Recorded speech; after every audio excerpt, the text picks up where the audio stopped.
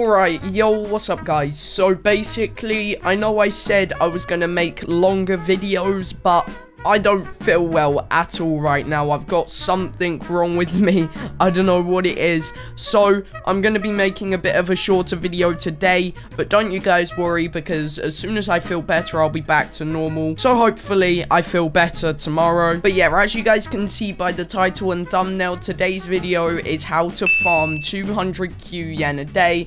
As you guys know, I have the series on the channel where every time I can farm a certain amount a day, I go ahead and show you guys, because I know that it's not going to be the same for everyone, because you have to be as good as me to get this much yen, but I feel like the tips will still help out everyone in general, just so you can get yourself more yen. And then if you do have like 190 fighters, then you'll be able to do this as well. So what you want to do is make sure you're fighting the big boss, and you want to make a tiny task that alt cancels. Okay, so I just put my mouse on the attack button, I get tiny task open, and I go ahead and I hit F8, click on the boss, click my auto clicker, and then as soon as my Claren is about to use her ability, because she has the longest attack time, as soon as she uses her ability, I retreat and put my fighters back on, and it still does the damage for the ability. It's just it basically skips the animation of your fighter doing its ability, so it actually makes it so you can kill the boss faster. As you guys can see, you just saw like 4 trillion damage right there. That was the ability, but there was no animation, so it went forward, or it went through even faster.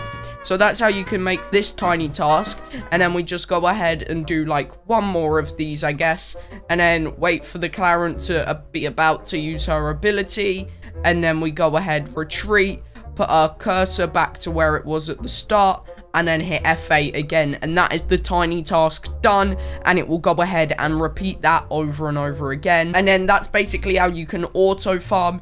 I'd also recommend getting some yen boosts and damage boosts from the time trial shop. They will definitely help a lot as well, so if you want to go ahead and grab them, then make sure you do, as you can get like 200 shards per time trial now, so it's pretty crazy. So make sure you guys go ahead and do that, and if you want to go ahead and get the shards, go ahead and make sure you get some collector fighters that are just like this.